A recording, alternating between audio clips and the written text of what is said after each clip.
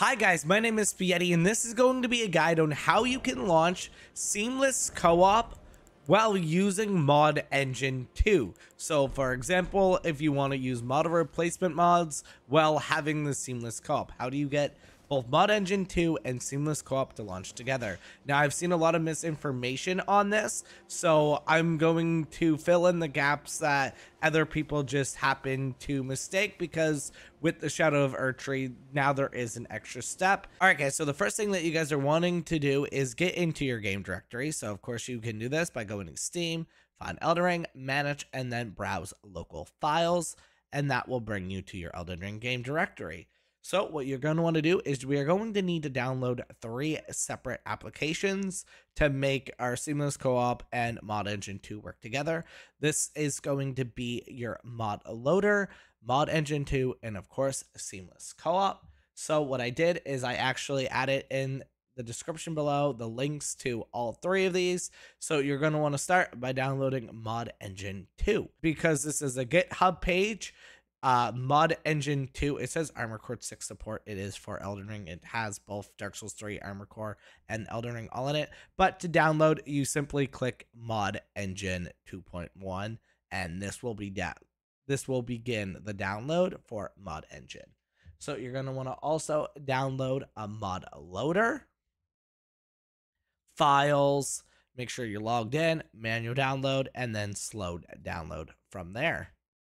And then, of course, if you're watching this video, I'm sure you know Seamless Co-op, but same steps: file, manual download, slow download. Once again, make sure you know where you're saving all these files. After you have all the files downloaded, make sure to extract them into a folder that you know the location of. It should look something like this. From there, go back into your game directory, and all you're going to want to do is drag and drop all the folder context from the things that you just downloaded after they've been extracted into a folder outside of the zip file into your Elden Ring game directory.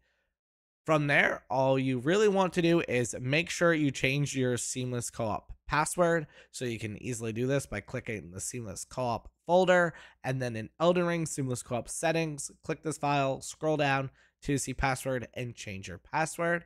After you change the password, what you're going to want to do is highlight both of these, the DLL and Elden Ring Seamless Co-op settings, and make sure to copy them. After they are copied, you are simply going to paste them into this folder here called mods. Paste those in, and then it should look exactly like this. You are just going to have those 2 things that you just copied now into your mods folder. All right, so this is the step that most people just somehow forgot to mention in their own videos that they've done on this.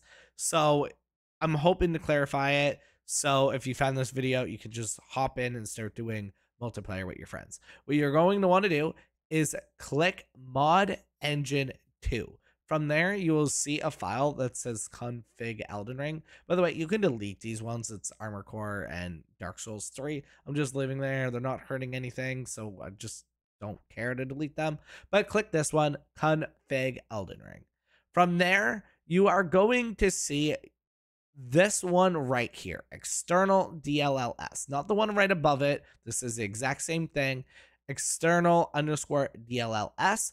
Now yours will just be 2 closed brackets, because what you want to do is you need to paste the exact game directory for your Seamless Co-op.ll. Now I actually went ahead and pasted this entire thing, so you can just copy it and paste it right here to make it look exactly like this.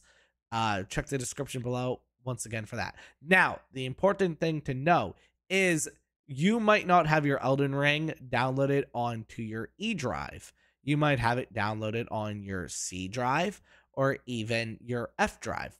So make sure you just change where it says E into either a capital D, a capital C, capital E, whatever you named your hard drive or SSD that you have your Elden Ring installed on. You can easily figure this out because if you go into your Elden Ring game directory, you can see what one is highlighted. You can see I have my E drive highlighted, so I know for me I had to change it to an E. But after you copy and pasted it to make it look exactly like this, assuming that you changed the alphabet, make sure to just click File, Save, and then you are simply good to go.